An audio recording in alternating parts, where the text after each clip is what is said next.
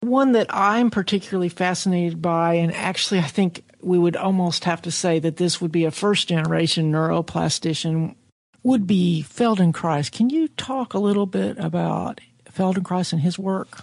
Okay. Well, there were two thinkers that I included in this book who you might say they are old hat. But I actually think that these are people who did absolutely remarkable things in the age before brain plasticity was accepted and therefore were not understood. Some people have heard of the Feldenkrais technique, which is a movement-based technique, and they think that what it is it's something for sore necks and aching backs. But Feldenkrais actually worked with a number of severely brain-damaged people. And I talk about his work in detail with a woman who had a stroke and a reading problem, and a girl who was born with cerebellar hypoplasia, which in her case basically de facto meant that she was missing a third of her cerebellum.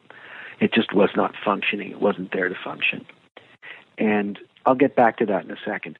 Just say a few words about Feldenkrais. Feldenkrais was a very serious nuclear physicist. He worked in the Jean-Luc Curie lab that had major breakthroughs in discovering artificial reactivity, and Einstein wrote about them, and he actually was involved in smuggling certain secrets out of France as the Gestapo was approaching their lab in the hope of getting at the atomic secrets.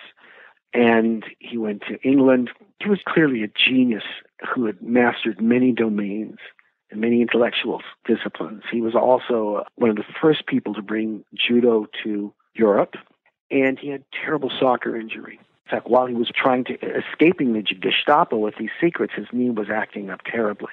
And then he worked for counterintelligence for the British on submarines to protect British submarines, and he often slipped and hurt his knee.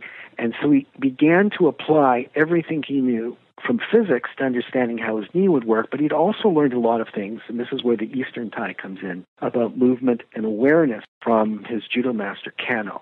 Basically, he would lie in bed for many hours and just move his knee very gently to understand how it worked. He also read a lot of neuroscience, and Feldenkrais basically came to the conclusion very early on that the brain was plastic, that it was programmed by our activities, that mind and brain and body were one, that there is no such thing as simple abstract thinking separate from motor activation, that they're related all the time, so that even when you're thinking a thought or thinking of saying something but you don't say it, if you had your hand on the voice box, you could detect little movements and so on. And that thought always had a motor component. You're lying in bed and you're thinking something that's emotionally upsetting, but you don't get up and do something. But there's tension or high tonus there, for instance. One of his most important insights, again, somewhat coming from the East, is that most of the movements we do without close awareness. And if you apply awareness to movement, you can change the movement and the structure of the circuit. That's the first thing. The second thing is that the way to get awareness of movement is to slow it down and make it very gentle and light. Only then can you observe the effects of the movement. As he would put it, if he had an iron bar and a fly lands on the iron bar, you can't detect it. If it lands on a feather, you can detect it. I think that was one of his examples. Very small movements are much easier for the brain to register and learn and differentiate. Now, many people would come to him, for instance, with problems in spasticity. He'd see people with cerebral palsy and so on and so forth. A lot of kids who have developmental problems with special needs, for instance, do something called toe walking because their calves are so tight, or their adductors are very tight so they can't separate their knees. And the way that this would be treated would be with surgery to sort of cut the muscles, to extend them, or Botox repeatedly. Some of these kids were born with eye problems, and they would cut and rearrange the eye muscles. And what he found is in all of these kids, there was very high tonus.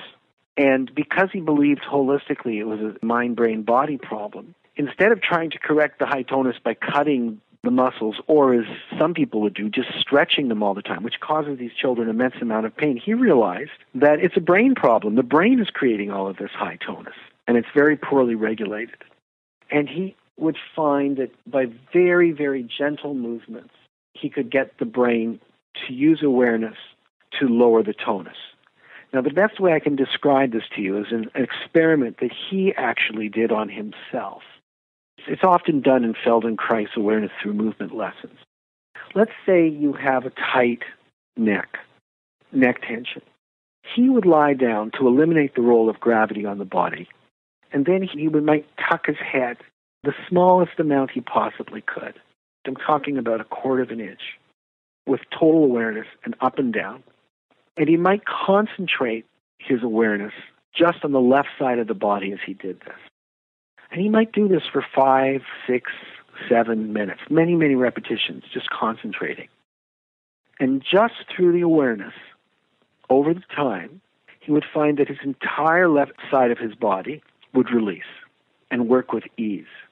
Now, it's very, very interesting. This is not simply putting yourself into a parasympathetic state of relaxation, because the right side wouldn't release because you weren't casting the light of awareness on the right side.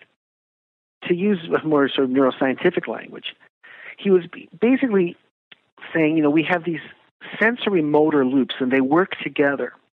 And we've been thinking them as though they're radically separate. So this is more holistic. And in fact, most people do not know this, but there actually are some sensory cells in the motor cortex. I learned this from Carl Pribram, who's a neurosurgeon.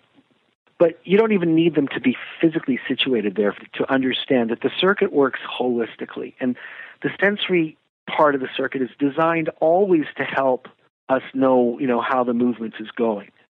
And by using mental awareness, you can speed up this process. Now, later on, you might spend half an hour in a Feldenkrais class just doing an awareness of the left side of the body, and then 5 minutes at most doing awareness on the right side of the body, and it'll release much faster because the right side is learning from the left side. Feldenkrais would say, the right side is not learning from me, it's learning from your left side. The trick here would be to do random movements very, very gently to see what felt best. So the body learns. I love massage, but it's very different from going to massage and kneading the body or pressing acupressure spots, and it's very, very different from physiotherapy. It's an awareness-based approach. Now, if you got the person in a quiescent state, you could use this technique on kids with severe brain damage to, for instance, release high tonus. When the tonus goes down, they can be much more aware. He was very big that the way the brain is learning is through something called differentiation. And in fact, in that example I gave you, you are learning to differentiate what a good move feels like, an uncomfortable move, and so on.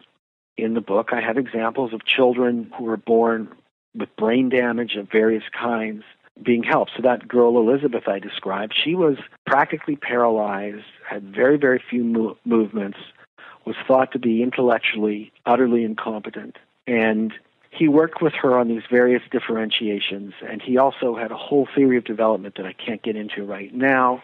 But instead of trying to get her to do the things that everyone else wanted her to do, he got her to do the things that were appropriate for development. Make a long story short, she did advance. At one point, when the parents were completely distressed with this child who was practically immobile, he said, she will dance at her wedding. And over the years, he worked with her. She did work with a couple of other therapists, most notably Anat Baniel, and I believe a woman named Ruthie Alon had some work with her as well. And she did dance at her wedding. And she got 2 graduate degrees. And she spends her time reading Tolstoy and Shakespeare and so on and so forth. So this would be a movement-based intervention combined with thought and awareness that was helpful.